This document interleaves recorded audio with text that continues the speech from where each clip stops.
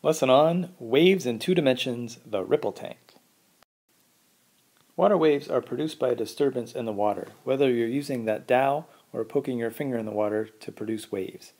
The frequency of the waves produced is the same as the frequency of the disturbance. And hence the velocity of the water waves is determined by the medium. In this case, it's the depth of water. All throughout our ripple tank activity, we kept the depth of water constant. Let's see these waves in action. Here we have low frequency waves, and we can observe the long wavelength between crest to crest. If we increase the frequency, let's see what happens to the wavelength. There we can see the wavelength is much shorter now, and I can measure it from crest to crest as shown. Reflection of water waves. When we take an incident wave, that is a wave that has yet to undergo a behavior, and have it moving towards a barrier, it is reflected straight back, just as in fixed end reflection in a one-dimensional wave. Let's check it out. Here we see our waves produced going straight and being reflected straight back. Let's see that incident wave one more time. Here we see our incident wave traveling in this direction. And as we can then see, the reflected wave is traveling straight back in this direction. But what happens if we take a wave incident to a barrier at an angle? How is that wave reflected? Well, it's reflected off at the same angle and obeys the law of reflection. Let's take a look. Here we can see these waves traveling towards the barrier and reflecting more to the right. Let's slow it down and label the incident wave and reflected wave and their respective angles. Here's our incident wave headed towards the barrier. We draw in the direction of propagation perpendicular to the direction of to the plane of the wave. Let's sketch the reflected wave now.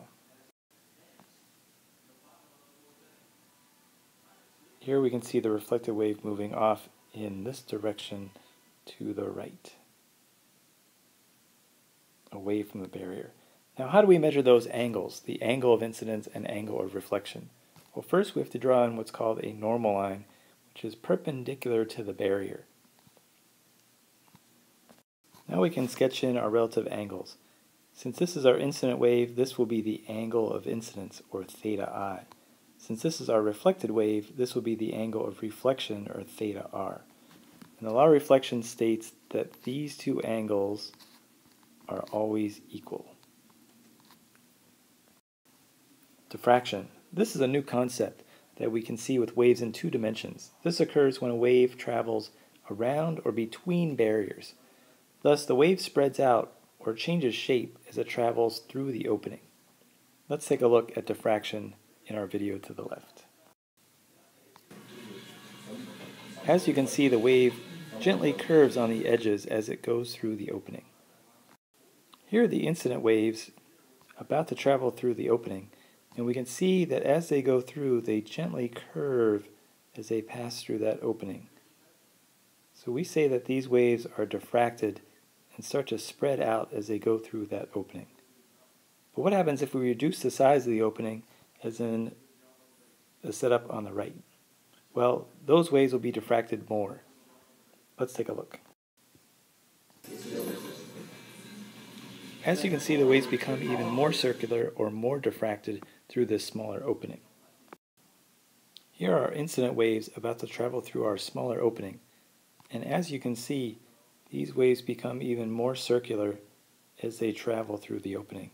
We say these waves are even more diffracted as they change shape even more and spread out through the opening.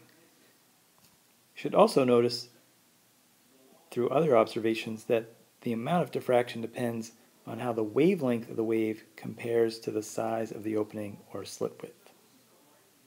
More on that in class. Interference and standing waves. This occurs when two waves continuously interfere, both constructively and destructively. Recall, we need two waves to meet. In our string app, we saw two crests meeting to make a bigger crest constructively, or a crest and a trough meeting to interfere destructively.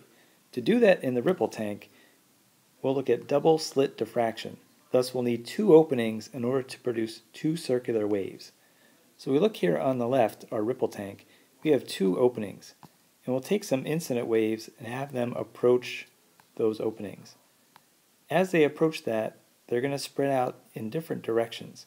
So we'll have waves spreading out through slit A, or we'll call those waves A, and then waves diffracting through the opening in B, we'll call those waves B.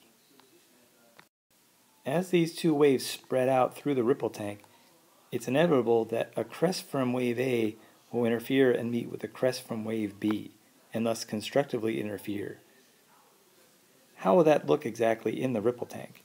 Well, if we look to the right, here's a great picture of standing waves in a water tank.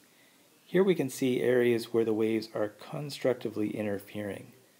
These would be called the antinodes of the standing wave, where crests are meeting crests and troughs are meeting troughs from these two waves from the two openings. So again, this entire area right here is an antinode region. And you can see many antinode regions in this standing water wave. But there's also places where you don't see any waves, these lines between those antinodes. Since there are no waves there, that amplitude is zero, and that must be areas of destructive interference, places where crests from wave A meet troughs from waves B, or vice versa. Here we really have a line of nodes, or what we call a nodal line, places where the waves are destructively interfering.